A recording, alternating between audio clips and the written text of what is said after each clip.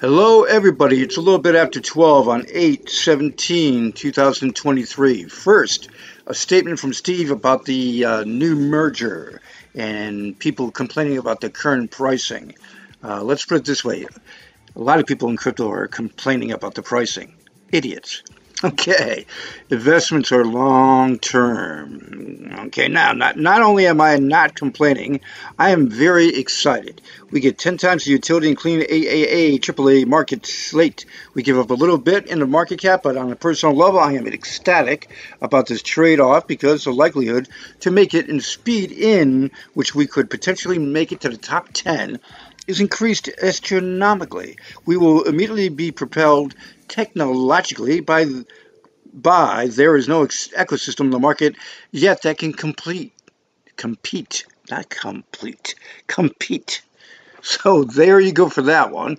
And the merger, when it happens, people will be loving it.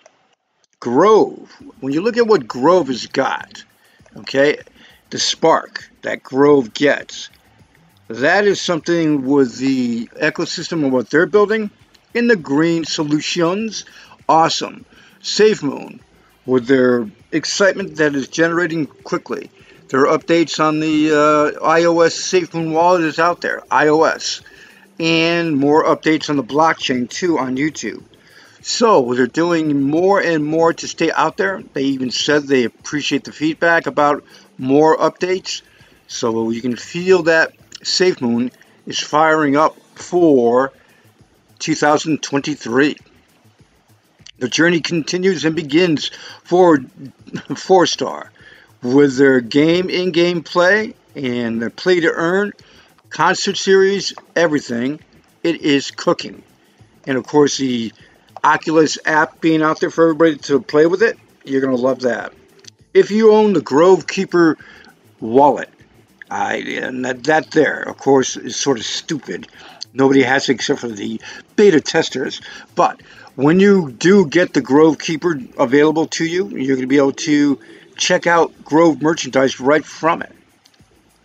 So it's supposed to be a multi-function good wallet, but there are plenty of wallets out there. Trust me, so many wallets out there. Nothing personal Grove, but I would say your most exciting thing is going to be your green solutions and maybe the exchange. We'll have to wait and see how that exchange does. But I can't wait for SafeMoon to pop theirs. With the SafeMoon card and the SafeMoon exchange, I think SafeMoon's going to crank. BTC 26,234 at the moment, up 2% or almost 3% in the last 24 hours. Also, BlackRock, I mentioned this in my last video that there's eyes on this situation. BlackRock may have found a way to get SEC approval for spot Bitcoin ETF.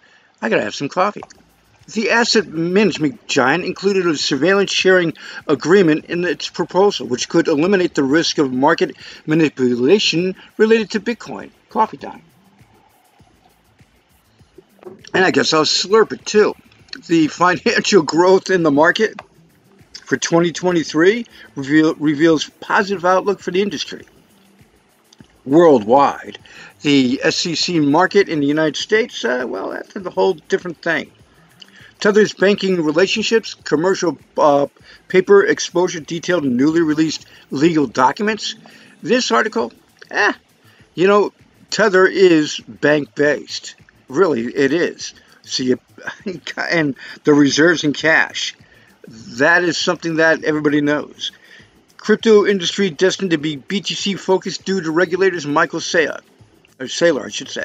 The MicroStrategy co-founder believes crypto-related regulatory enforcement action will play in Bitcoin's favor. Yeah, pretty much. Bitcoin is the key to everything because of its dominance.